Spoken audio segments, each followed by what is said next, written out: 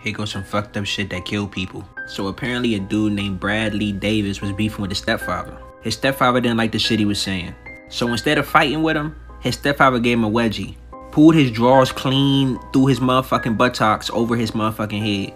Not only did he rip my man's anus clean open, the elastic went over my man's neck, ultimately contorting his rectum and cutting off his air passages.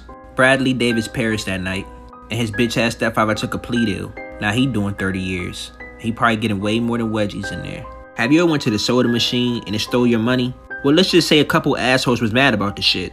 They thought that shaking the machine would get them their drink. Well, let's just say $1.50 wasn't the only thing it stole that day. The soda machine stole your soul, stole your life, stole everything that you worked hard for. That's what happens when you get robbed. When somebody says give up the goods or there's gonna be trouble, you give up the fucking goods. But no, your dumb ass wanted to shake the machine. You got your bitch ass killed over $1.50. Silly bitch.